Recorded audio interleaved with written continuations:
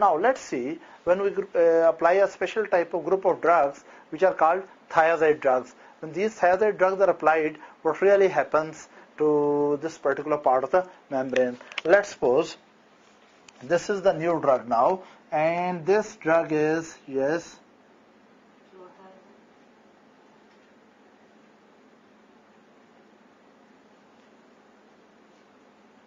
yeah, this is the drug, and this drug is thiazide drug, right? It may be hydrochlorothiazide, it may be thiazide-like drugs. Actually, these thiazide-like drugs, what they really do, these drugs basically bind with the, what is this? Sodium chloride co-transporters, or we call it sodium chloride symports, right? This was sodium potassium 2 chloride co-transporter. Now you have to compare this and that. So let's focus all of this area in our mind, right? So this is sodium potassium 2 chloride where furosemide works. So furosemide work in which area? Number one, it work on thick part of ascending limb of loop of Henle and early part of distal convoluted tubule. Thiazide work on cells of the distal convoluted tubule. Furosemide, a loop diuretic, work on sodium potassium 2 chloride luminal transporters or symports. Thiazide work on sodium chloride transporters. Then another thing, that furosemide are working in that area which absorb normally a very heavy load of the sodium, that is 25 to 35% of the sodium. This thiazides are working in that part of the nephron which absorb only 5 to 8% of the sodium. So naturally, when furosemide blocks its area, there is heavy natriuresis, and when thiazides block their area, there is mild, relatively moderate degree of natriuresis and diuresis.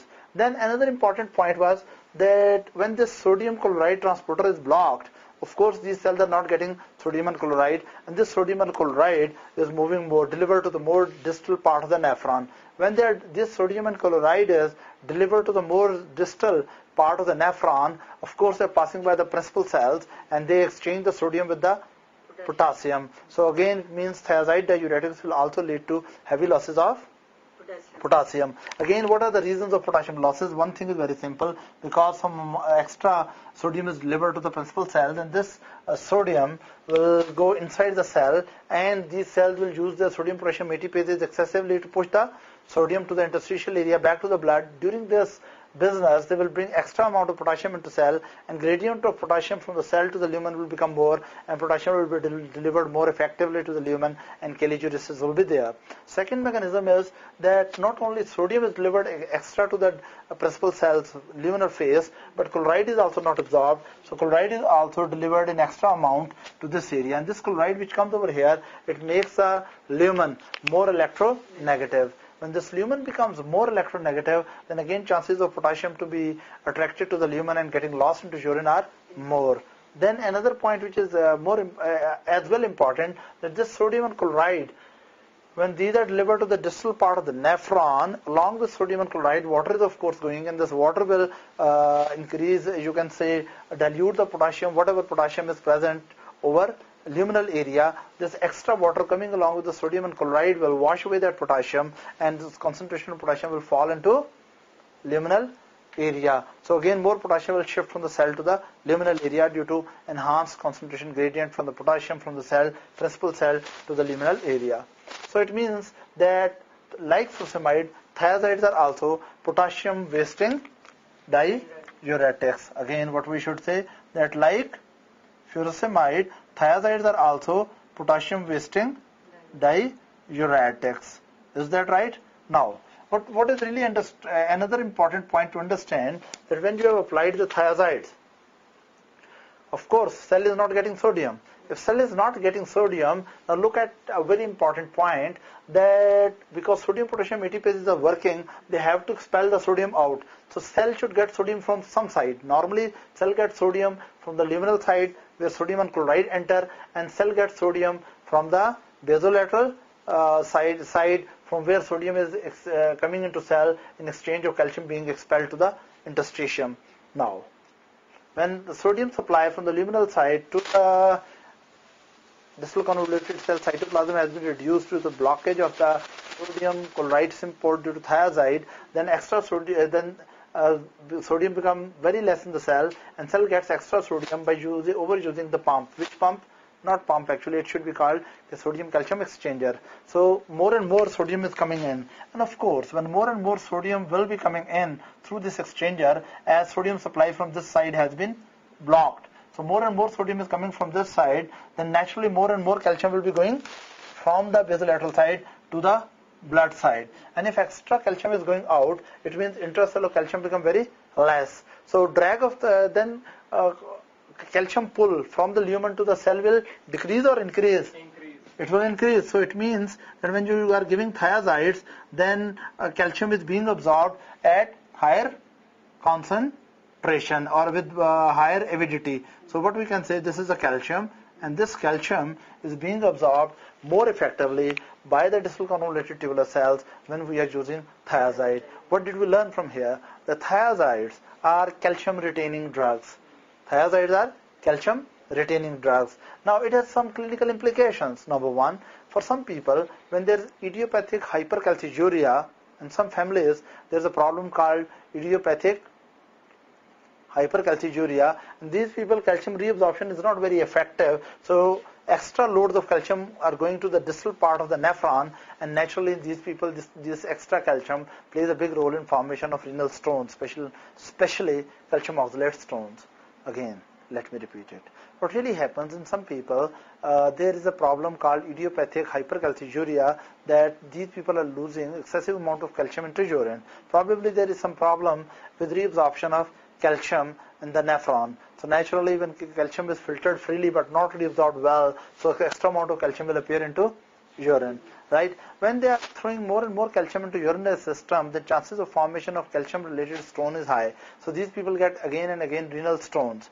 One of the treatment in these patients is give low dose thiazides for a long time. When you are giving low dose thiazides, right, naturally when sodium is not entering from the luminal side, sodium will enter from basolateral side in exchange with the intracellular calcium to interstitium, and when cells become poor in calcium, the luminal side will take up the calcium from the luminal side into cell and then back to the body. So distal part of the urinary system will not get enough calcium to make stones more frequently, right? So now let's compare a very important point between the thiazide usage and furosemide usage and relationship with the calcium.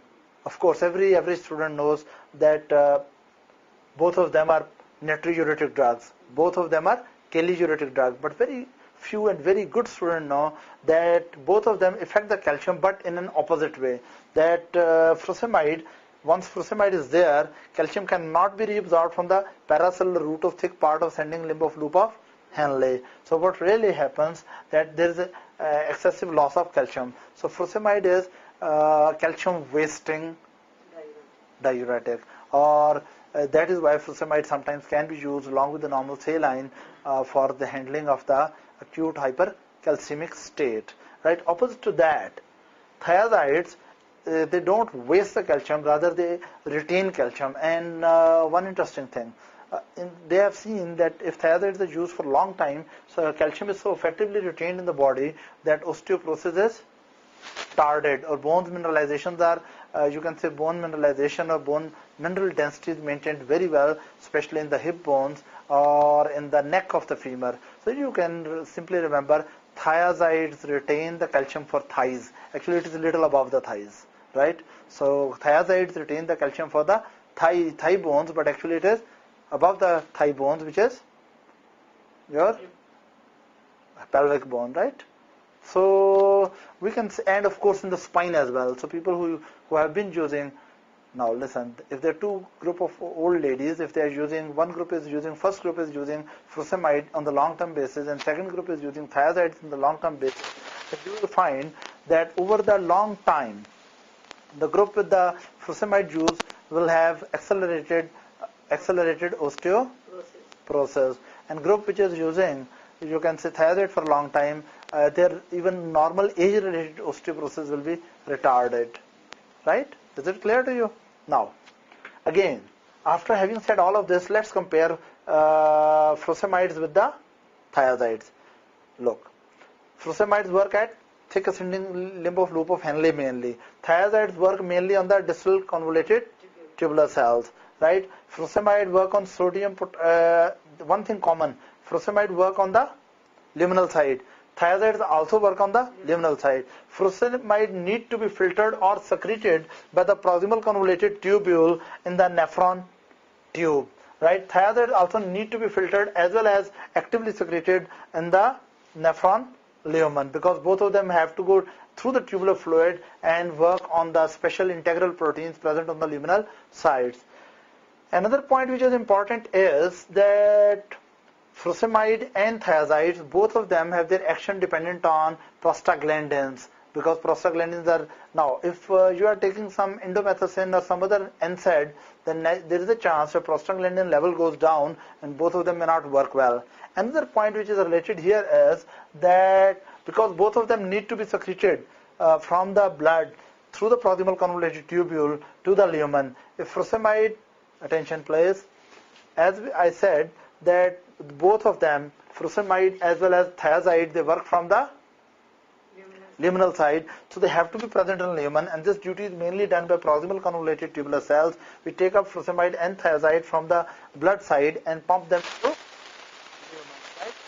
They are responsible to transfer of organic material and other compound drugs and penicillins and uric acid and many other substances from this side to that. Is that right? Now, here we should know that if someone has impaired renal function, then it's quite possible that furosemide or you can say thiazide may not reach into lumen in enough concentration, and under these circumstances there will be loss of diuretic function in patient with failing renal system. Another related point is, as I'm trying to stress, that furosemide and thiazides, they must be taken from the peritubular system, capillary and interstitial system, and by the proximal convoluted tubular cells. These drugs should be actively transported or secreted, you can say, to the lumen. So this pathway is shared by the uric acid as well. So it's very easy to understand that if you are using these drugs chronically, then naturally if this pathway transport, proximal convoluted tubular transport pathway, which is for organic acids and bases, right, if that is utilized by these drugs for transportation, then our uric acid may not be transferred properly from the blood to the lumen. So this may end up into hyperuricemia by both of them. So again, I will repeat it, that furosemide and thiazides both work on the luminal side. Both of them work on the integral proteins which are concerned with sodium absorption. Both of them are they produce natriuresis. Both of them produce diuresis. Both of them produce cheliuresis. But a very, very important point: loop diuretics waste calcium, and you can say thiazides retain calcium, right? This is a very big difference, which I would like to stress upon even 1,000 times, but I'm going to excuse you right now. So let's go ahead. But there are still many differences. What are the differences? This is working on thick ascending limb of loop of Henle, that is working on distal convoluted tubular cell. Furosemide is working on sodium potassium 2 chloride co-transporter, and this is working, thiazide is working on sodium chloride transporter. Furosemide is helping in preventing the reabsorption of calcium, right? And thiazide is enhancing the reabsorption of calcium. Furosemide is a strong diuretic. Thiazide is mild to moderate diuretic, right?